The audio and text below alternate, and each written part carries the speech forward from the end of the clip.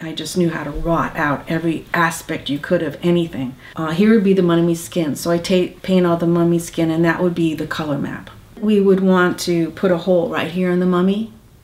So we would use that by painting an opacity map. And an opacity map is just really a data map.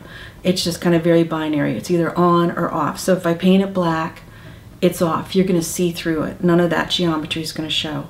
If you paint it white, then it's all going to show there. That would just give us something that would look like a cookie cutter. We used displacement maps, which was really clever on someone's part. And so I'd have probably 3 different types of displacement maps. I'd have a displacement map which would do like the larger surfaces to make it go in. So if I wanted to make it look like it kind of became concave or convex going in, I would paint it so that the darker the black paint I use, the more it would go in. And then the lighter the paint, the more it would go up. So I paint something kind of gradated to make it come up. And then it would create that kind of data map that would then kind of create the geometry to go like that.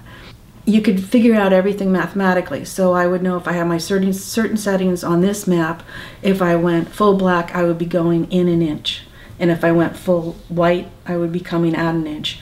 And so you could do it like that. So that would be my kind of gross overall map for that. Then I would have a secondary map where I didn't have as high a range, and I would do other parts of it where I didn't want that kind of depth to go in and out. Maybe I had veins, or I had digital flesh rod, or I had something going along like that. Then I'd have a third map, and I would do other things that I only wanted coming maybe in and out an inch or something like that.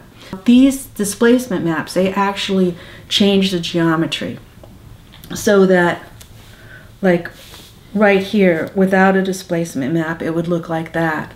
But once I put the displacement map in, and maybe I did it darker and lighter and going on, you can see the profile has changed. And that was really important to make it not look like CG. And then we'd also use a bump map, which is kind of just bumps things up and gives little details, lines and things like that. Lines that are small enough that we don't need to actually displace them to change them in the profile to go around. It was a lot of fun. It was a big thing in the industry to do it the way we did it. And I gave a presentation at SIGGRAPH, and I think everyone who worked on that was very, very proud of it, the whole show.